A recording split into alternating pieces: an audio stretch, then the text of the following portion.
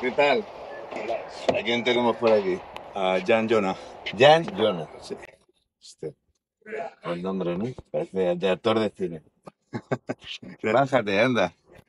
Jan Jonah. ¿Desde dónde vienes? Yo soy de Ecuador, De Ecuador, pero ahora ¿desde qué sitio vienes? desde Hospitalet. Hospitalet de Llobregat. Me llamo Santi y esto es Mundo Jeep. En este canal lo podréis aprender todo sobre vuestros Jeep. Porque lo sé todo. Todo, todo. No tienen nada de especial. Por eso lo sé todo.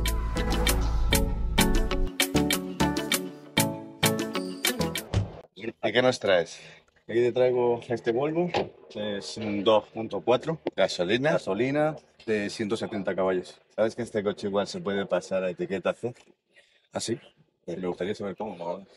Hay que ir a Volvo y pedir un certificado y cambiar la etiqueta. Estupendo, eso es una buena noticia para mí. Vale, pues le vamos a echar un vistazo. Vemos que de carrocería se encuentra en muy buenas condiciones. Tiene los neumáticos en bastante buen estado. Los delanteros son nuevos. Listo, ¿no? Podemos ver. Están para sustituir. Tiene aquí un pequeño reborde arriba. Si es tu coche de propiedad que no lo acabas de comprar, se puede aguantar. Y vamos a abrir el capó. Tenemos aquí el tirador en este modelo.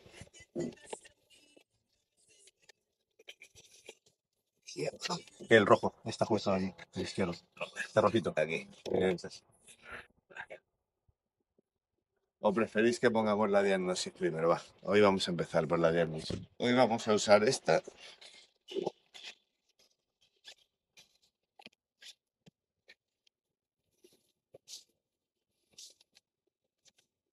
Tenemos este aparatito que lo vamos a meter aquí.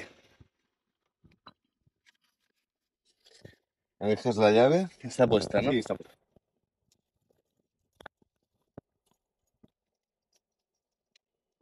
Le haremos al contacto y haremos la diagnosis. 186.335. Para los años muy poco kilometraje. Y se ve todo en bastante buen estado. Bastante cuidado con alfombrillas originales.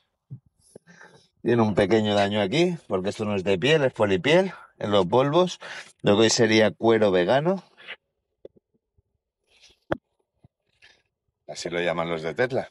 Sí. Cuero vegano. Pues vale. ¿Qué crees que puede hacer esto? Son muy útiles. Bueno, pues ya. ¿Cuándo salga a ponerlo yo?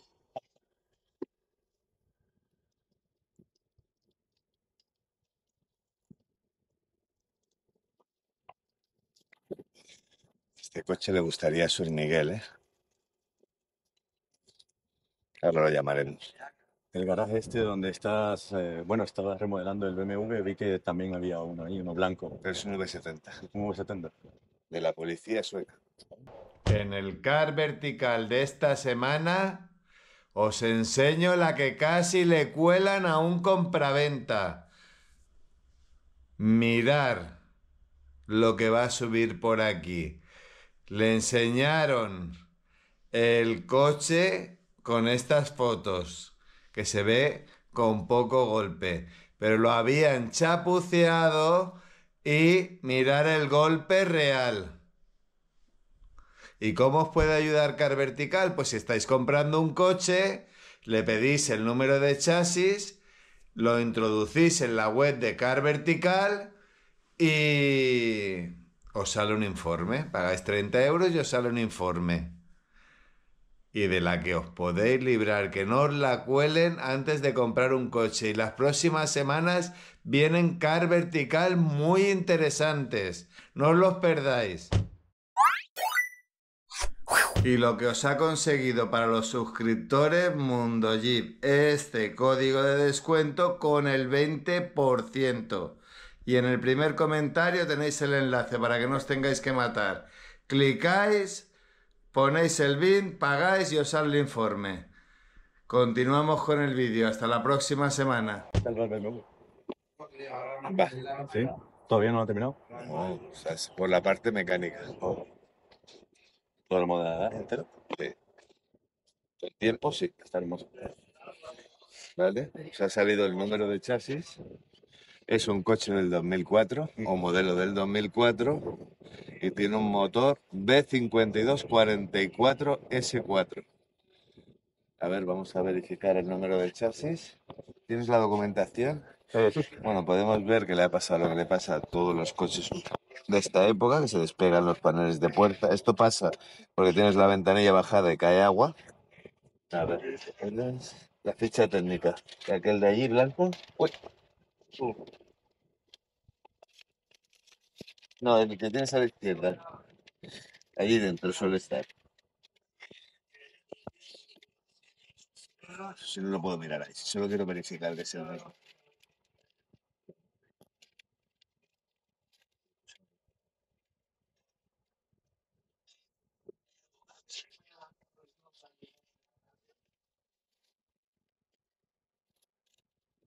Es una manera para que no te lo cuelen. ¿Veis? La máquina nos dice el número de chasis que hay en la unidad de control. 8723. Perfecto. Pues nada. Vamos a ver si el motor es el mismo. V5244S4 de gasolina. Correcto. Y es del año 2004. Como pone aquí todo correcto.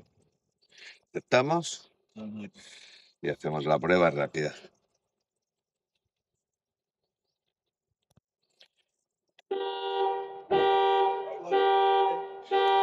Están robando un coche.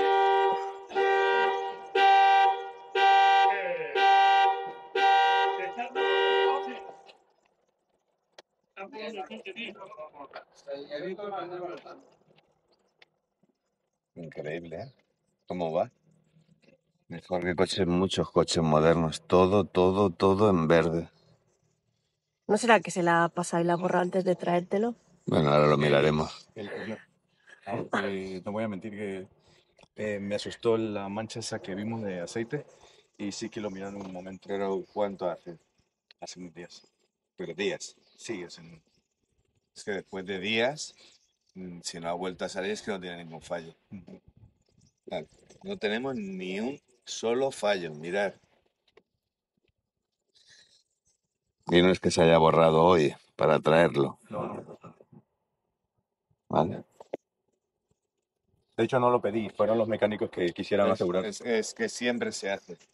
Para tener un control de si lo que hay en el registro se vuelve a producir, pero en este caso, después de días, no se ha producido nada. Voy a sacar esto, que yo soy especialista en fijármelo. Si algún día me dejo algo en uno de vuestros coches, me lo tenéis que devolver. ¿Eh?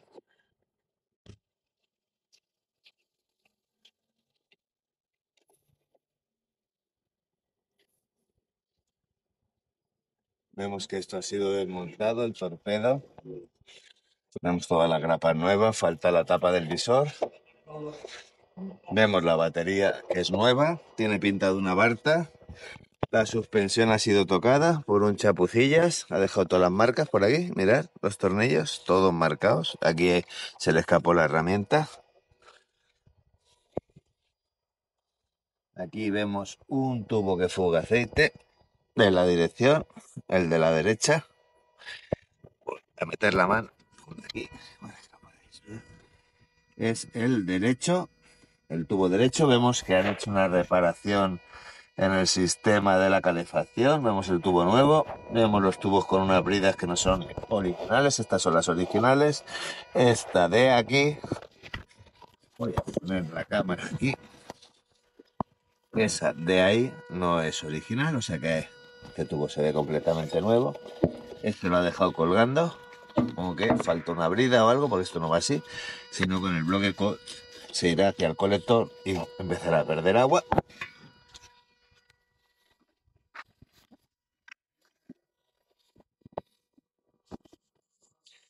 Por ahí vemos otra pérdida de aceite. Luego miraremos por debajo a ver lo que es. Donde brilla es aceite, siempre. ¿Ves aquí?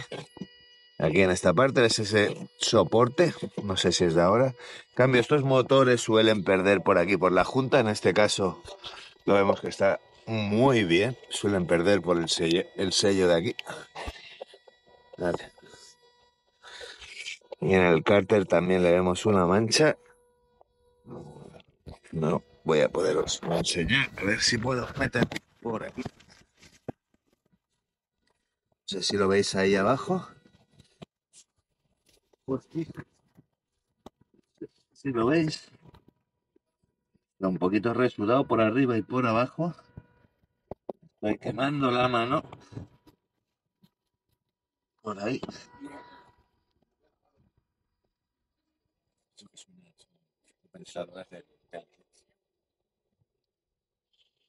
Vale, pues si le quieres quitar contacto, vemos que algún mecánico lo ha marcado. No le gustaba que les toquen sus cosas. Bueno, ¿sabes por qué le han sacado todo lo que son soportes? Mira, ¿cómo lo sabemos? Vemos que este tornillo antes iba aquí, ¿lo ves? Y luego vemos el tornillo este de aquí, que tiene marcas. O sea, seguramente cuando han hecho la distribución. Vamos a ver qué nivel de aceite tiene. Vemos que el aceite, ¿cuánto hace que se lo has cambiado? No está muy negro, pero tampoco está nuevo. No, ya casi le toca. Le toca, ¿verdad? Ya casi. Vemos que está marroncito, está un poquito por encima del nivel. ¿Veis? Esto es el mínimo y esto es el máximo. No puede No es recomendable, por eso te suena un poquito de taquez cuando has llegado. Que hay sobrepresión.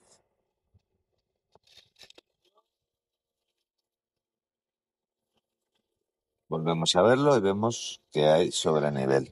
Por eso nunca se llena hasta tope en frío, para que luego no suba. Sí, eso me dijo que lo había rellenado.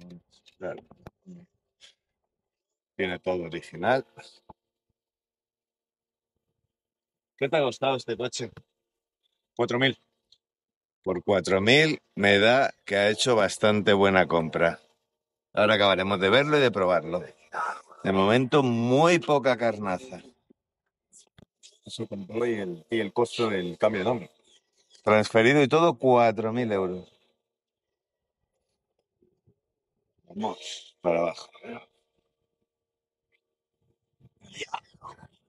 Vamos al lío. Vale.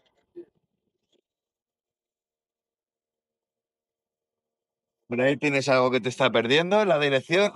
En la caja. Yo noto que suena un poco. Parece que será un palier. Me dijeron los mecánicos que eso cambiaron y no lo han limpiado bien. Pues el aceite se come el plástico. O sea que si no lo has limpiado, tienes que limpiarlo. Sí, no, No, pero esto lo he querido dejar así para que lo diga. Pero yo diría que te pierde por el fuelle de la dirección. Ahí tenemos el fuelle, dirección. Por aquí también tenemos mancha.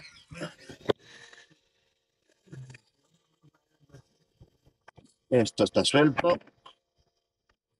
Aquí tenemos aceite que ha rebosado también. Soporte del trapecio. Por ahí vemos que está cayendo. Por allí está cayendo. Esto ya lo han sacado varias veces. Aquí hay un tornillo de otra madre. Eso está mal puesto.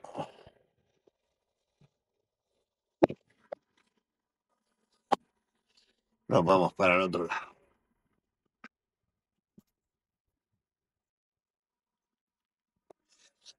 Vamos al lío.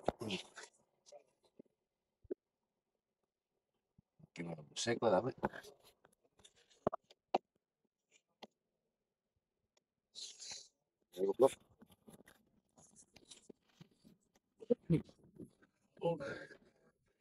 Todo el lío está por aquel lado, ¿eh?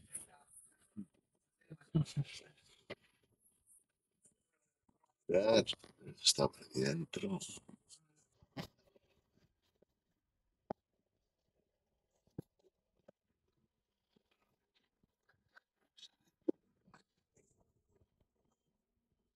Bastante bien.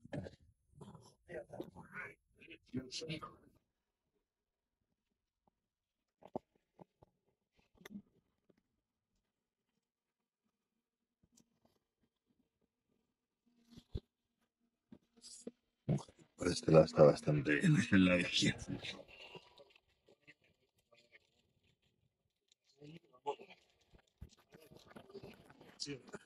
Aquí tienes todo el lío.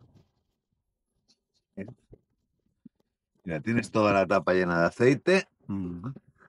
¿Ves allí la dirección? Ese fuelle, yo digo que pierde por ahí, ¿eh? ¿Ves ese fuelle de ahí? Este. Ahí el de atrás. El de atrás, el de la dirección. Sí, el que está embarrado. El que está lleno de aceite. Yo creo que eso sigue perdiendo. Y por ahí... Y esto de aquí arriba, ¿no? Ese tornillo de aquí, ese que tiene naranja, ¿puede ser? ¿O no? No, eso es un sigue en block. No sé, en bloque. Eso parece que lo hayan engrasado. Pero allí detrás, en el otro lado... Aquí...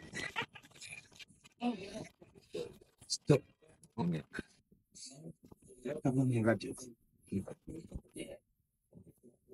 Allí, en el chasis, hay una mancha. Ahí. Tenemos la barra húmeda. Ya salpicado, pero ya lo han limpiado. Esto es nuevo. Podemos ver que los amortiguadores, como habíamos visto por arriba, son nuevos. ¿Nos vamos a probarlo? ¿Nos lo dejas probar? Sí. ¿Nos lo dejas probar? Vamos allá. ¿Estás seguro, eh? Sí. Pues bajo el capó y nos vamos a probar.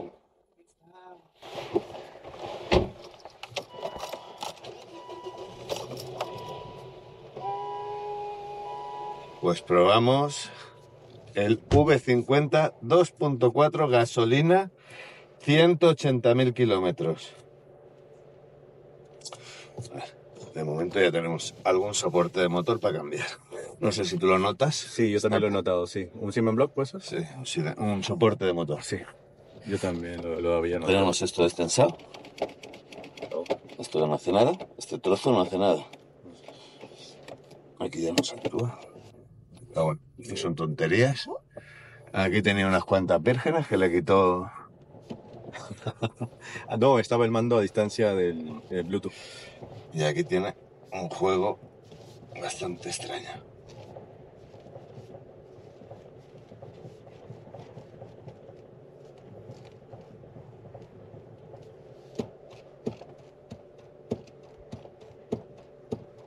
Es un taco de aquí que es... Mira. ¿Se puede arreglar eso?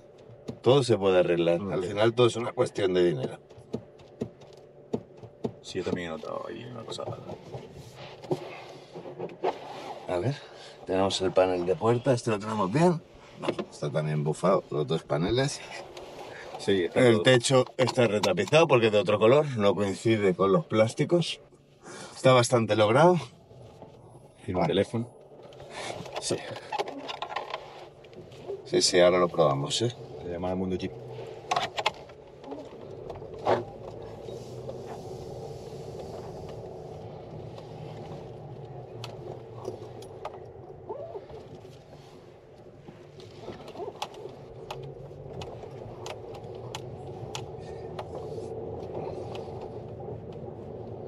¿Tienes el cinturón puesto? Sí. Sí. Yo no sé. Puerta trasera abierta. Se está mascando. Está mal cerrada. Ahora. La otra.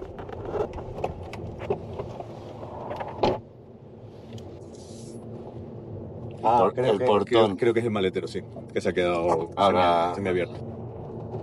Ahora paramos. Sí, porque tiene la luz encendida.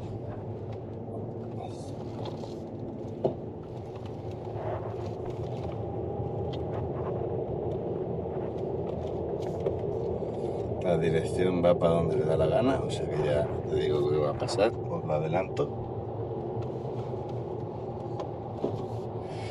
Lo que te comentaba, ¿ves ese trozo que te baja de pedal? Eso es cuando pongas los discos nuevos no bajará. Ok. ¿Ves? Baja de... Debería responder al segundo. Cuando son nuevos, sí. Ok.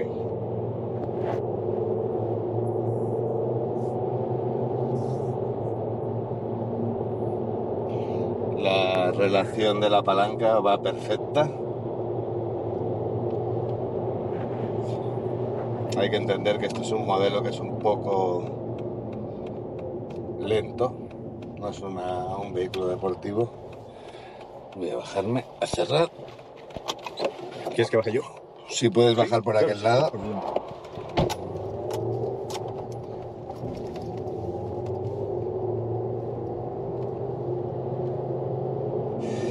Bueno, ya vemos que no va a pasar la prueba de dirección. También tenemos algo de rodadura. No sé si un cojinete, un palier. No sé, ¿lo oyes? Que se oye muy ruidoso. Sí, lo he notado. ¿Puede ser rodamientos? Puede ser o rodamiento o un palier. Como tenemos ahí cosas mojadas, pues hay que ver de dónde viene. Seguramente que el soporte que se ha comido es por el aceite que hay, por el fluido.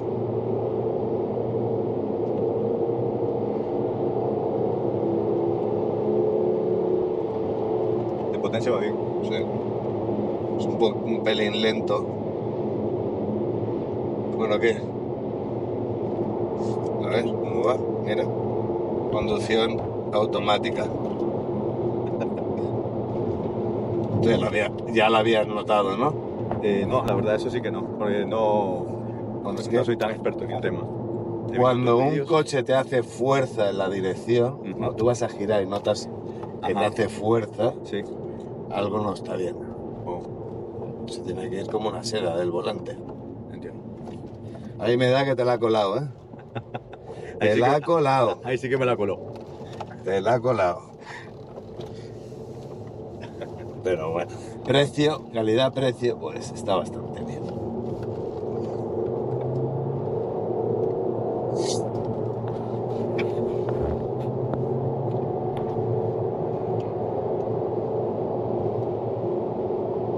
Hay que irlo rectificando todo el lado, todo el rato. Nada más que lo mueves un poco, te hace fuerza ya el volante.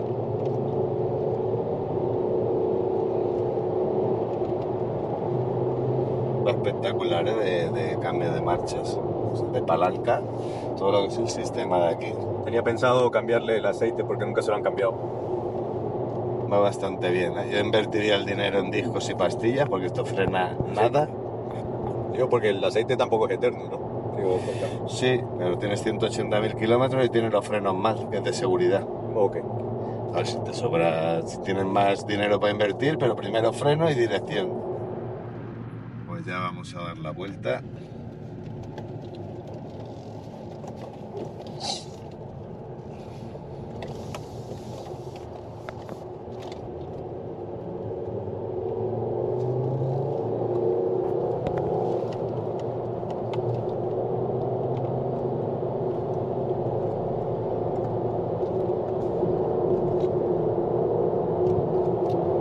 Oye, yo sé que no es un Porsche, pero tampoco lo veo tan lento. En salida sí. Luego en altas, en bajos, tiene pocos bajos. Ok. Es un coche más para carretera, Sí. para llevarlo lanzado. Es un motor grande, Sí. pero tiene para ser un 2500 de motor. Si no le subes mucho de vuelta, va tranquilo. tranquila. Ok. Sí, lo compré para la familia. Que todo. Pues entonces perfecto, te va a ir perfecto. Tengo planes de viaje con él.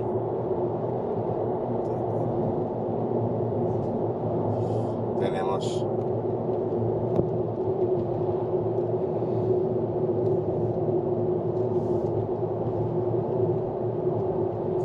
tenemos 5 litros a los 100 kilómetros ahora mismo. 6 litros.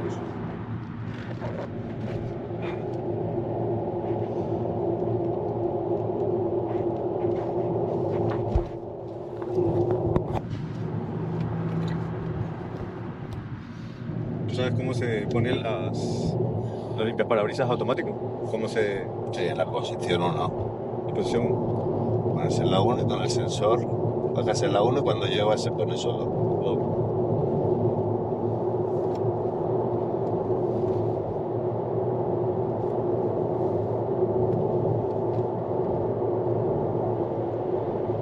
Este modelo, la innovación fue esta consola central, parecía como una nave espacial, todo muy bien incorporado en el tablero. Y podemos manejar el aire, el teléfono, el volumen, la radio.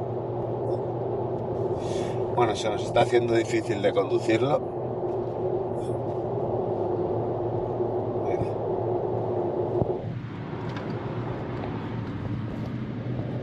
A ver, lo vamos a volver a probar.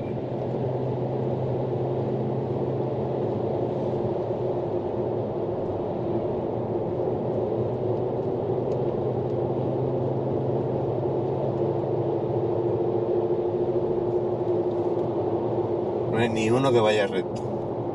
A ver a qué los hizo los mecánicos. Mira, lo puedo adelantar por la derecha. Solo.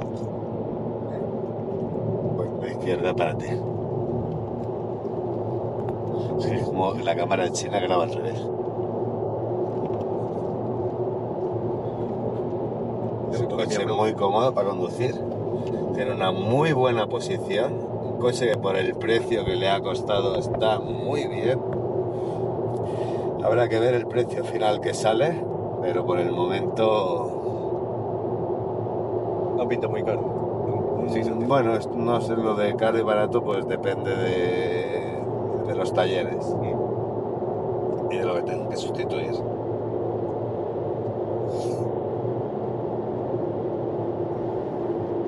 Primero, dirección y frenos.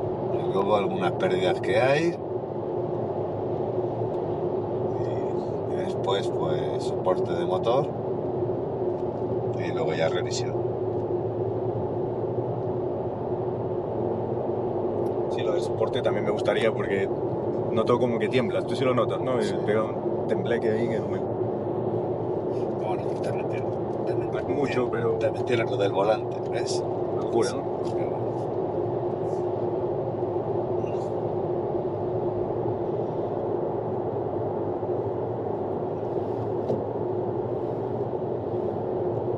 Pues nada, volvemos para Olesa de los Horrores. ¿Quieres que hagamos la prueba de frenado? Vale. Dale. Como igual hay que cambiarlo después. Los frenos por frenar no se estropean. Para eso está. Para eso está. Solo podemos ver el tiempo que tarda en reaccionar. Pues aquí tenemos el primer cuarto que no trabaja, el freno. Y eso es porque los discos están gastados. Bueno, ya estamos en la calle de Mondollí. 40. Viene un coche por detrás, no viene. Vale, pues ahora lo vamos a probar. Vamos a frenar de golpe. Bueno, pues le vamos a dar el aprobado, incluso con frenos gastados. ¿No? ¿Qué te ha parecido? ¿Ha estado bien? ¿Todo bien?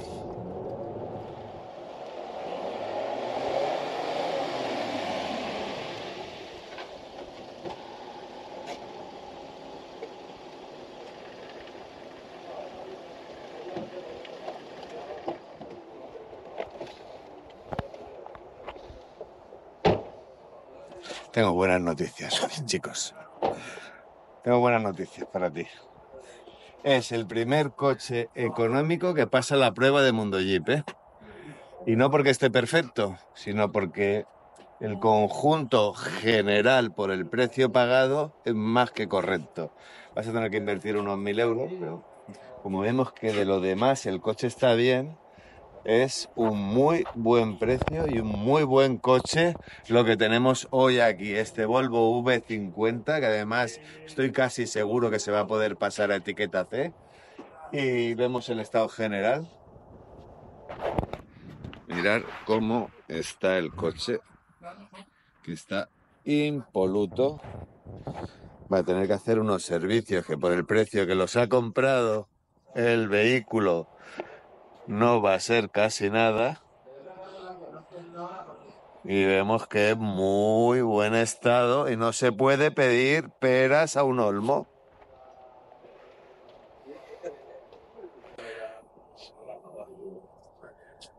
Te puede dar por más que contento, ¿eh? Lo estoy. La verdad que sí, estoy satisfecho. Bueno, vamos a ver un poquito por dentro. Es un coche que en la época era muy innovador. Pues tienes los paneles de puerta para reparar, que eso lo tienen prácticamente todos los coches de la antigüedad. Un pequeño desgaste de uso, pero por lo demás podéis ver que de botones, una pequeña limpieza en los botones que tiene aquí Costra. Pero tiene alfombrillas originales. Teléfono satélite para llamar a Ecuador. Ecuatoriano eres. Ecuatoriano. ¿De qué parte? De Guayaquil. De la capital. No, el capital es Quito. Ay, perdón. De una ciudad grande. De una ciudad bastante grande. Vemos que tiene filtro de aire, Tiene en la siguiente, necesita filtro de combustible. Ya te lo marca. La siguiente pastilla de freno, líquidos de freno, te lo marca aquí. Ah, mira. Estupendo. Dale. O sea, que esto le ponen cada vez que... Bueno, esto porque Don Taller es bastante bueno. También tenemos los paneles de puerta traseros, pero la condición general es buenísima.